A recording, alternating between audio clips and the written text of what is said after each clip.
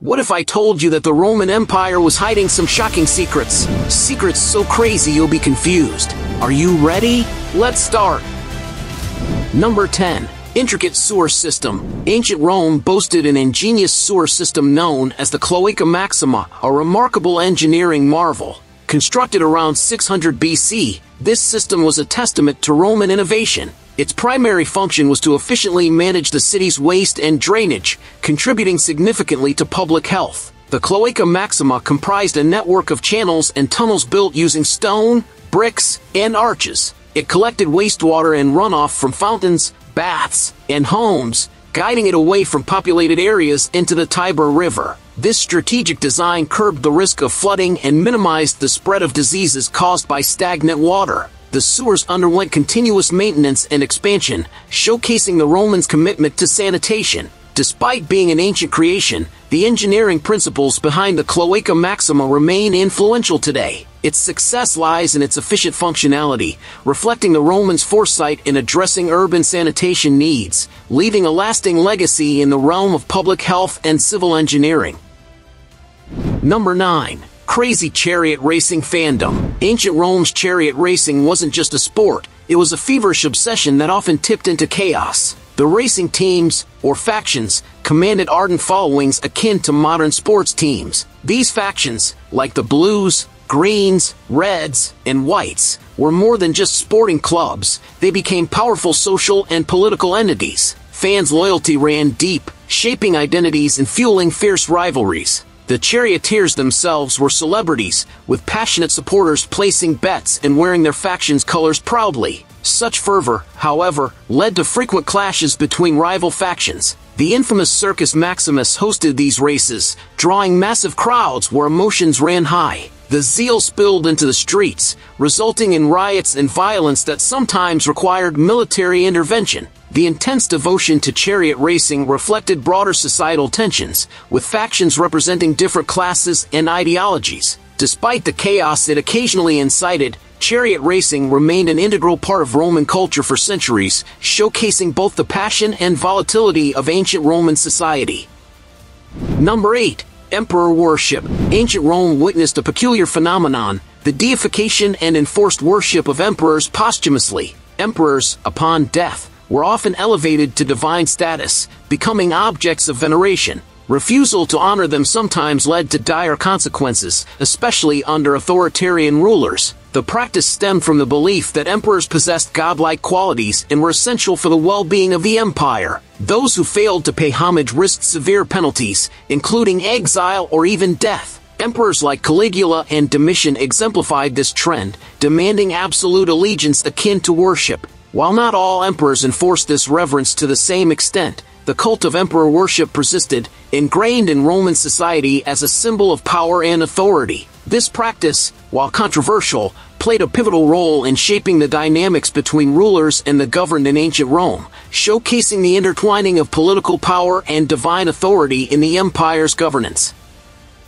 Number 7. Toilet habits. Ancient Romans had unique and surprising habits when it came to their toilets. Unlike modern individual bathrooms, they used communal toilets called latrines. These latrines were shared spaces where multiple people sat together. Instead of toilet paper, Romans used sponges attached to sticks to clean themselves after using the facilities. What's astonishing is that these sponges were communal too. They were shared among users and kept in a bucket of vinegar or salt water between uses. This practice might seem unhygienic by today's standards, but it was the norm for Romans. The vinegar or salt water was supposed to clean the sponge, but it was definitely a different approach to personal hygiene. This communal system might raise eyebrows now, but for the Romans, it was a practical way of managing hygiene in public restrooms. It's a fascinating insight into how different cultures throughout history have approached everyday tasks, even something as basic as using the restroom.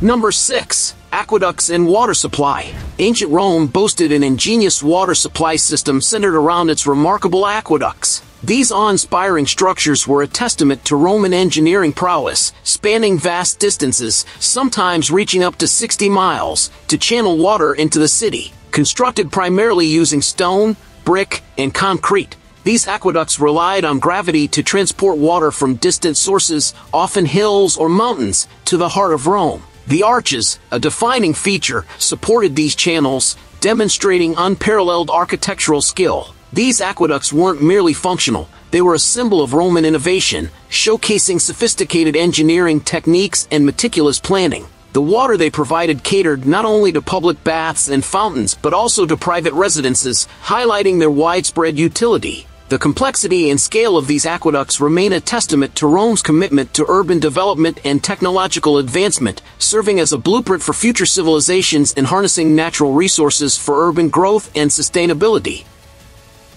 Number 5. Gladiator School and Fame. Ancient Rome was a place where gladiators, often captured warriors or slaves, found an unexpected path to fame and fortune. Trained in specialized schools, these fighters battled in arenas for entertainment. Surprisingly, many became household names, achieving celebrity status akin to today's sports stars. Some gladiators even endorsed products, leveraging their popularity for wealth. Their fame transcended boundaries, admired for their skills and bravery. Successful fighters gained riches, admiration, and even freedom, flipping their destinies from captivity to acclaim. Gladiators held diverse backgrounds and abilities, from former soldiers to criminals, all vying for the audience's favor. Their status as entertainers gave them a unique social standing, sometimes mingling with elite circles. The gladiatorial games were a spectacle intertwined with politics and society, where these warriors became icons, leaving a lasting mark on ancient Rome's cultural fabric. Number 4. The role of Vestal Virgins. The Vestal Virgins held a pivotal role in ancient Rome as priestesses devoted to Vesta, the revered goddess of the hearth. Their duty centered on safeguarding the perpetual flame, symbolizing the city's vitality and prosperity. Chosen at a tender age, these women pledged 30 years of celibacy to their sacred duty. The consequences of violating this vow were grave. If a Vestal Virgin strayed from her celibacy, the penalty was severe, typically culminating in being buried alive. This strict punishment aimed to uphold the societal reverence for purity and the sanctity of the flame they guarded.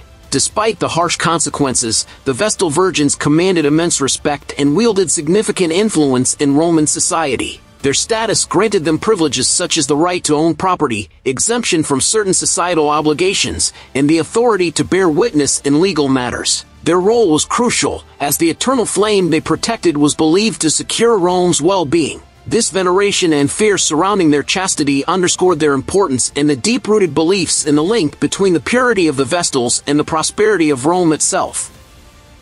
Number 3. Fascination with garum. Ancient Rome had a surprising obsession with garum, a fermented fish sauce that might raise eyebrows today but held a prestigious place in their culinary world. This concoction, made from fermented fish guts, salt, and sometimes herbs, wasn't just a condiment but a cornerstone of Roman cuisine. Garum production was an elaborate process. Fish guts were layered with salt in barrels, left to ferment in the sun for weeks or months, and then strained to obtain the prized sauce. Its pungent aroma might not appeal to modern tastes, but Romans adored it, using garum liberally in various dishes. It wasn't merely a seasoning, it showcased the diverse flavors of the era, providing a salty, umami-rich punch to soups, stews, and even desserts. Surprisingly, garum was not limited to the elite. It was a staple across all social classes, showcasing its widespread popularity. This fish sauce held such significance that garum factories were established in coastal regions to meet the colossal demand. Despite its prominence, the recipe for the perfect garum has been lost to history, leaving us intrigued by this ancient Roman culinary delight. Number 2. Lead in daily life. Ancient Rome, a pinnacle of civilization, harbored a lesser-known peril within its daily life: the pervasive use of lead. Romans employed lead in various aspects, including water pipes and cookware, unaware of its potential hazards. Historians speculate that this widespread exposure might have contributed to health problems among the populace. Lead poisoning, linked to the use of this metal, could have inflicted severe neurological damage, leading to cognitive impairments and developmental issues, especially in children. Some even argue that the decline of the empire might have been influenced by this unwitting poisoning, as lead's toxic effects could have affected decision-making and contributed to societal challenges. Despite the remarkable achievements of ancient Rome, this seemingly innocuous material could have been an insidious factor in its downfall, exemplifying the unexpected consequences of seemingly harmless practices in history. Number 1. Vomitorium's misconception. Ancient Rome holds many surprising secrets, and the misconception about vomitoriums stands out. Contrary to popular belief, these weren't places for Romans to purge food during feasts. Instead, they served as rapid exit passages in amphitheaters and stadiums. The name vomitorium originated from the Latin word vomere, meaning to spew out. These passages allowed massive crowds to exit swiftly and efficiently after events, resembling a stream of people pouring out. These walkways facilitated the smooth flow of thousands leaving the venues, preventing congestion and potential chaos. The misconception likely arose due to historical misunderstandings or misinterpretations. In reality, Romans didn't use these spaces for indulging in excessive eating followed by purging, as commonly depicted in modern portrayals. Understanding the true purpose of vomitoriums sheds light on the ingenious architectural and crowd management techniques employed in ancient Roman entertainment venues. Don't forget to like our video and subscribe to our channel to be informed about new videos.